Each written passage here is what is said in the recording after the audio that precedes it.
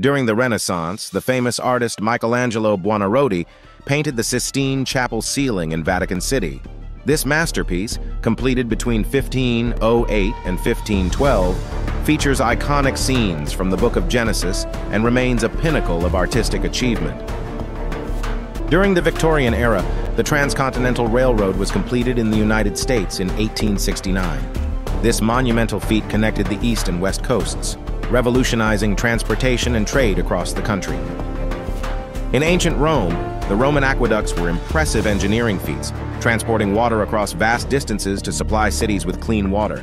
These structures showcased Roman ingenuity in infrastructure.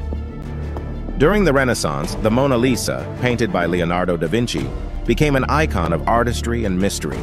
This enigmatic portrait, renowned for its subtle smile, continues to captivate audiences worldwide,